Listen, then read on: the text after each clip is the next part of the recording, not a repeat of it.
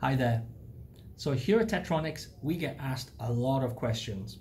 One of the most popular questions is, how do you measure current with an oscilloscope?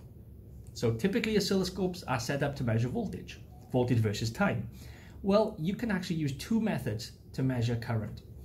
Method one, which is via channel 1, is actually measuring the voltage drop across a shunt resistor on my board here.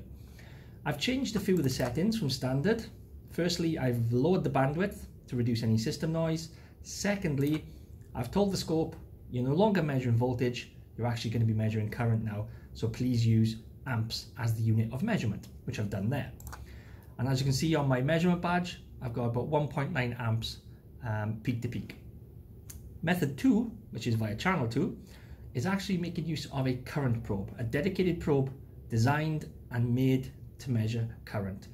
Some probes can measure DC and AC, some can only measure AC. This particular one can actually measure both, and up to a maximum frequency of 120 megahertz. Very useful. This measurement is giving me 1.8 amps, so relatively close to what the voltage drop across the shunt resistor is displaying. So there you have it, two methods on how to measure current with an oscilloscope. Thanks.